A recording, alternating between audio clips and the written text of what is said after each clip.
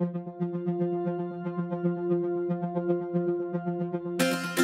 was to the point where I almost felt like taking my chainsaw to my legs. I was in such pain.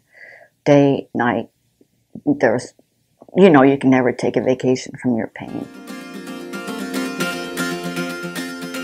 No longer cycling, no longer swimming, no longer walking, even just taking care of the basic needs, even using the restroom if, you're sitting down, women have to sit.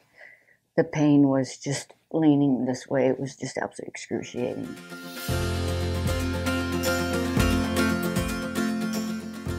Carla was very distressed when she came to see us.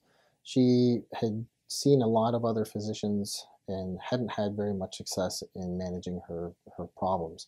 The biggest challenge she faced was that nobody was able to identify exactly what was going on.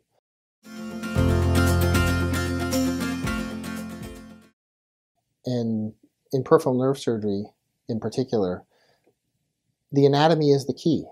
If you can identify the relevant anatomy, then you can identify where the problem is.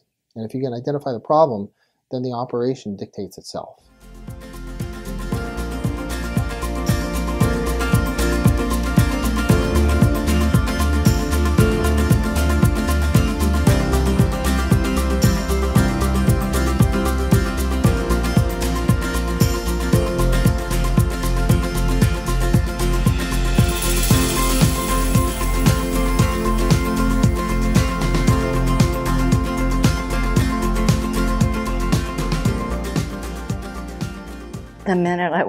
The minute I got out of the bed, of course you're anesthetized a bit, I could walk.